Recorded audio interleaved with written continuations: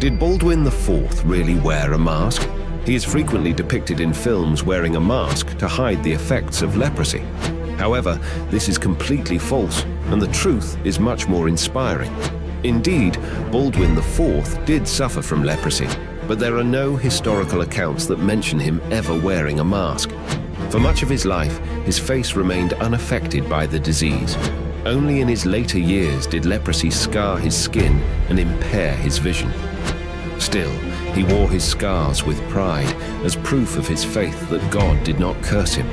Remarkably, rather than facing rejection, King Baldwin IV was embraced by his people, who found inspiration in his resilience in the face of adversity. Baldwin IV's reign is remembered for his courageous efforts in the face of his illness and his contributions to the history of the Crusader Kingdom of Jerusalem.